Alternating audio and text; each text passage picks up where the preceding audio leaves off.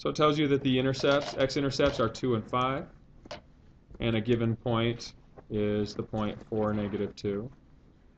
Okay, so here, because they give you x-intercepts, now you want to use the intercept form.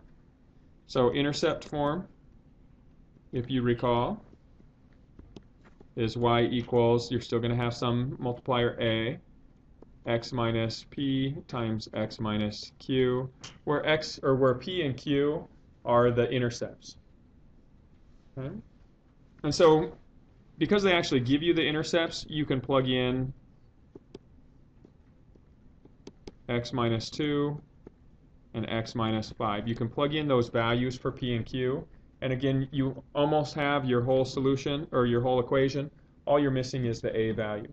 So you can do the same thing that we just did in the last one. And again, I would encourage you to do it that way. It makes it nice and easy.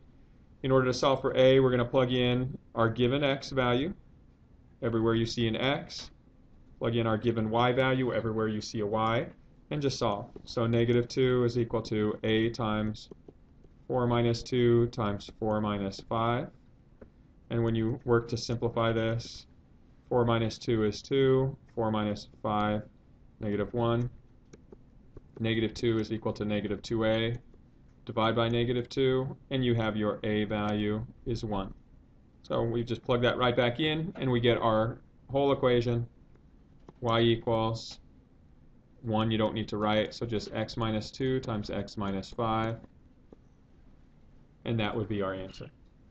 Okay, now, just like with the last one, you could also use the quadratic regression to find that a value.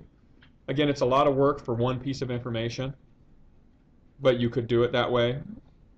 So now remember, even though you don't see, actually I'll show you as these are entering.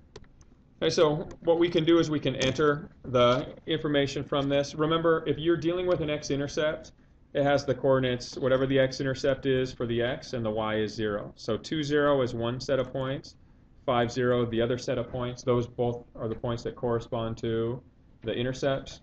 And then the last given point was 4, -2.